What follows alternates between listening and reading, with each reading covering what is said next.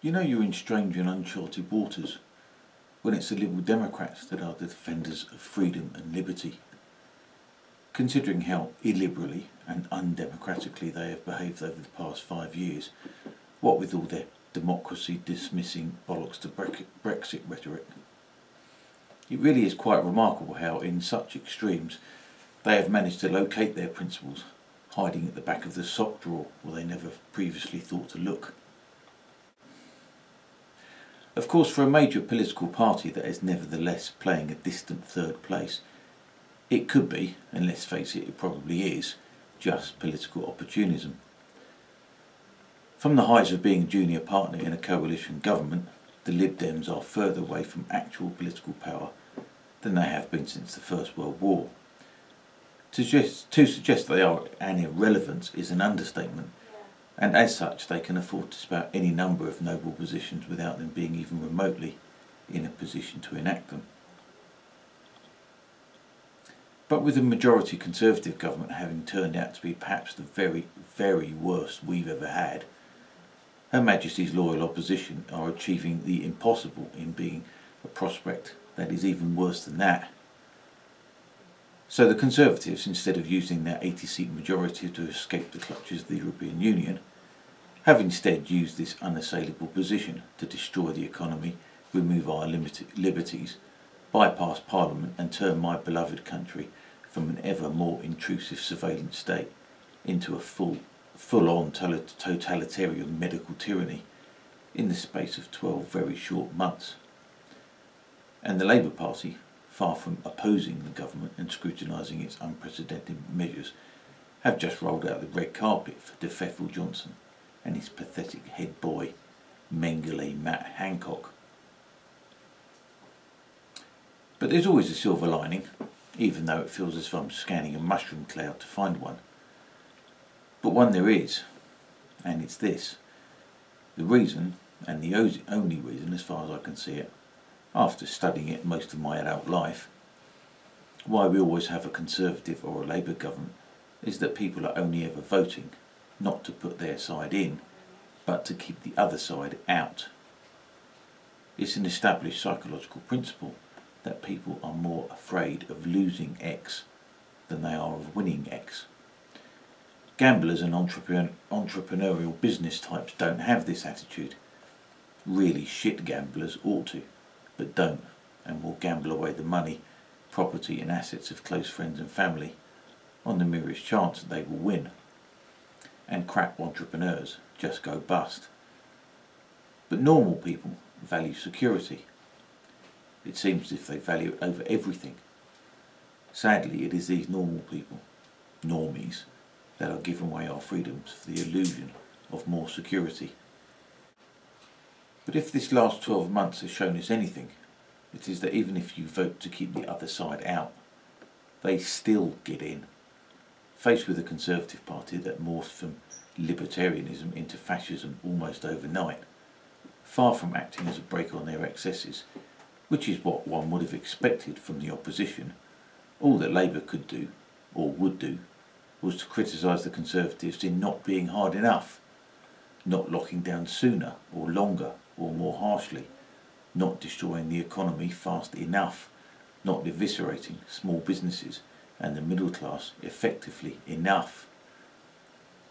I was, I have to say, somewhat disappointed that more people didn't vote for the Brexit Party in 2019, since I thought it was a rare opportunity to break, or at least weaken, the two-party system. Many thought that strategy was risking Jeremy Corbyn getting in by default, which was never really a likely prospect. But such was the fear of an old-fashioned, Britain-hating socialist in number 10, that even swathes of the working class opted to go down the road of the lesser of two evils route and vote for an old Etonian.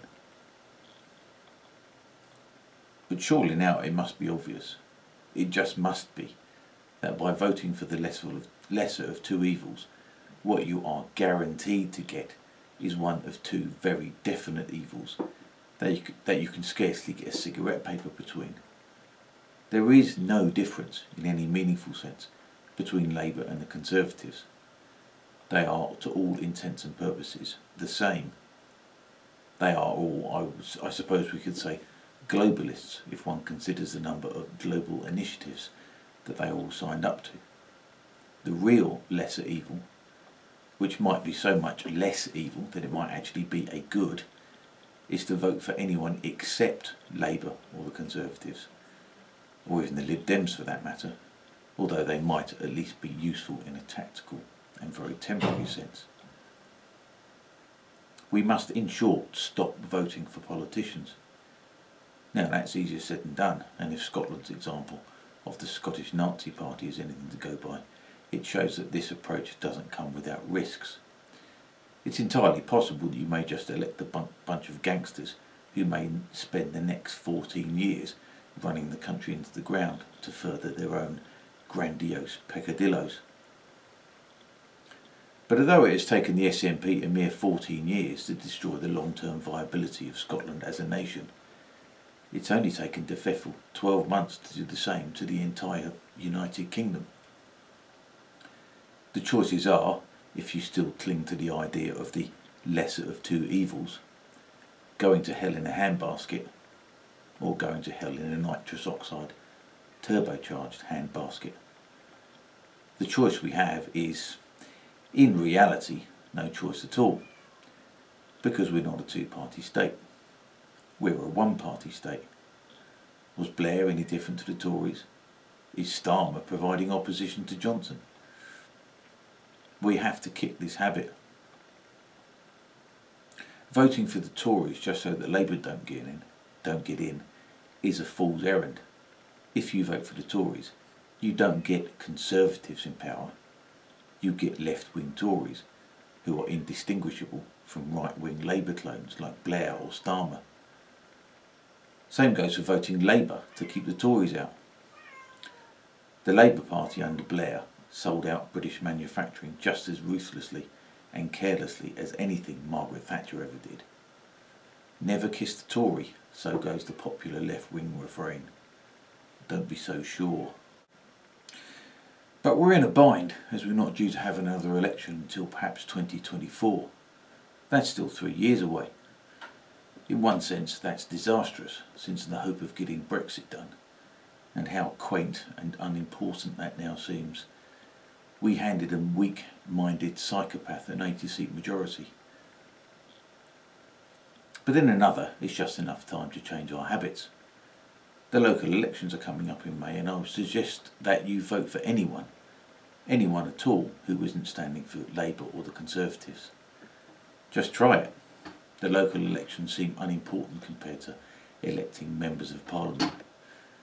But maybe you don't even bother, and I don't really blame you.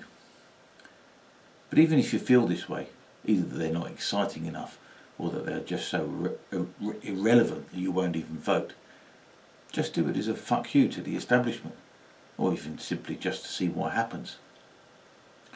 Put the cat amongst the pigeons. Just do it to be difficult, just to be awkward. Just do it to make the time served, feet under the table local councillors uncomfortable. Make them feel that they're not just a shoo-in, as they have been all those times before, because people like us just couldn't be bothered. We need a shake-up. Every institution and every level of government needs a shake-up. Our institutions are corrupt because we've let them become corrupt. George Galloway is attempting to shake things up in Scotland by weaponising the electoral system there, by taking aim specifically at the SNP.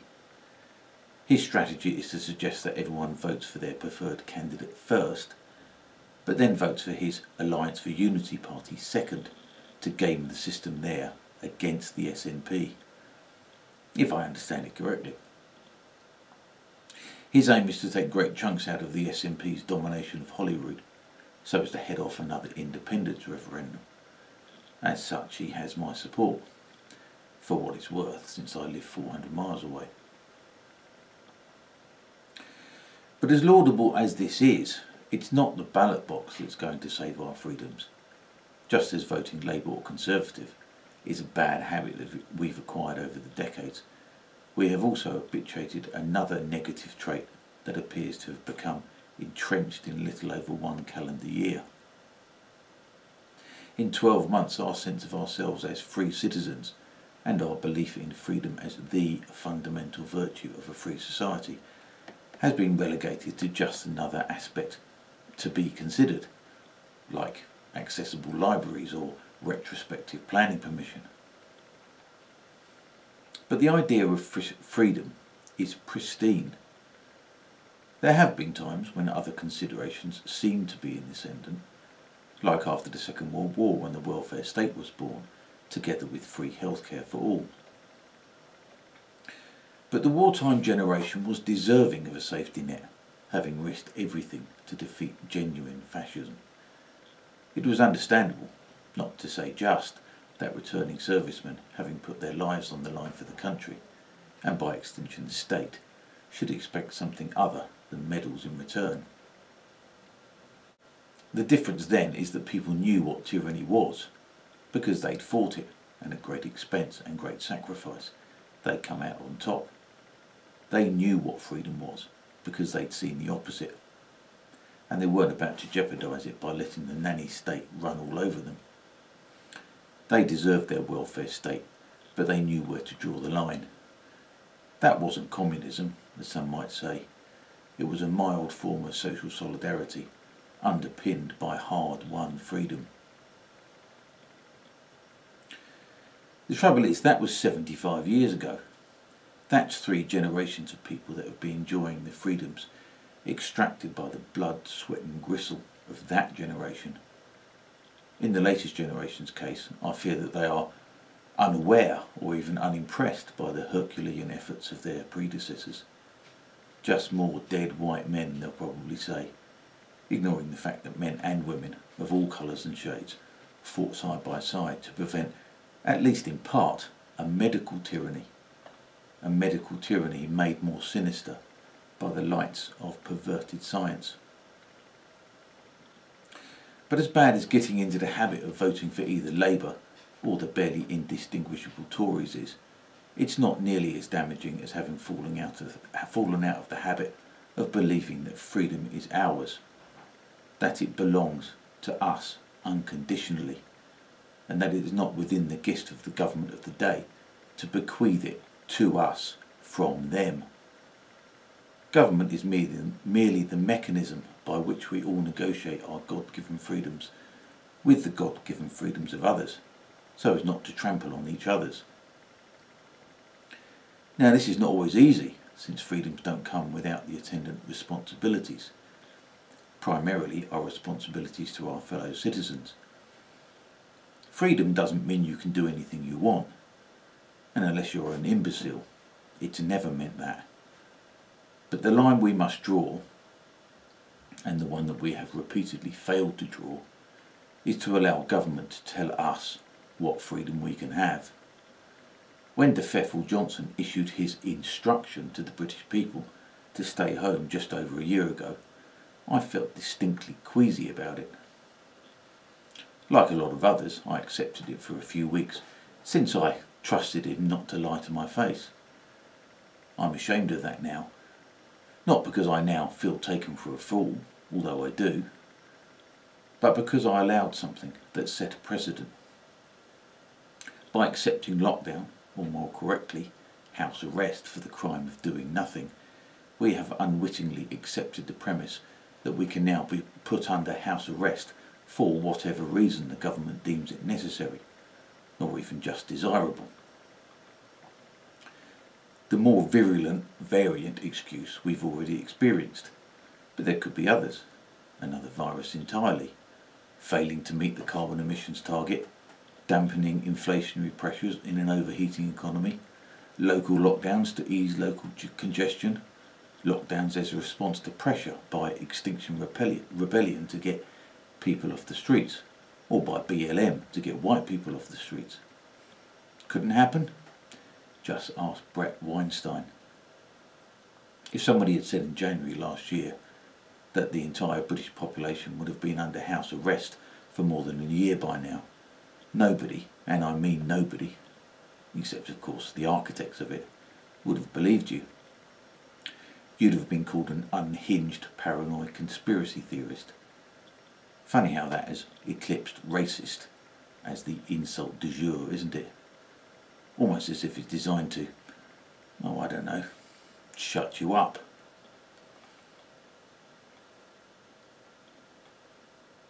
But by agreeing to the lockdown, even for only 3 weeks, to flatten the curve remember, we have ceded some pretty important ground. Maybe it's even ground that is unrecoverable. I don't believe that, because it's never too late to stand up for your freedoms. But we have abandoned the high ground, and we have to reclaim it. We have to. We have to ensure that this never happens again. Not ever.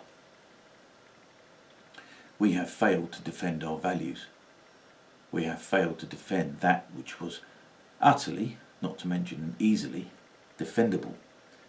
Defendable with only a minimal amount of effort.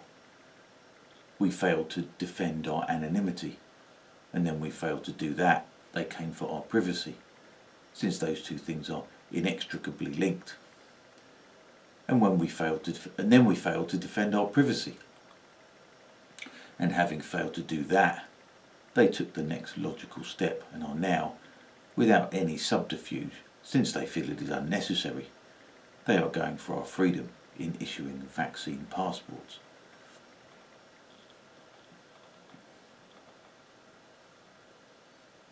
So assuming it's not already too late, we have to get back into the habit of acting like free men, citizens rather than slaves. We have to get back into the habit of defending our culture, and by extension ourselves, when we are attacked. We have to get back into the habit of believing that we can change things, rather than thinking that time served, self-interested, power-hungry politicians can do it for us. We have to get back into the habit of making sacrifices and taking risks, like our forefathers did, for the things we believe in. We have to get back into the habit of believing that freedom is ours by right, not by permission. We have to get back into the habit of believing that freedom is our natural state and not just an expression of selfishness. And we have to get back into the habit of believing, no, knowing that courage and not cowardice will deliver us our freedom.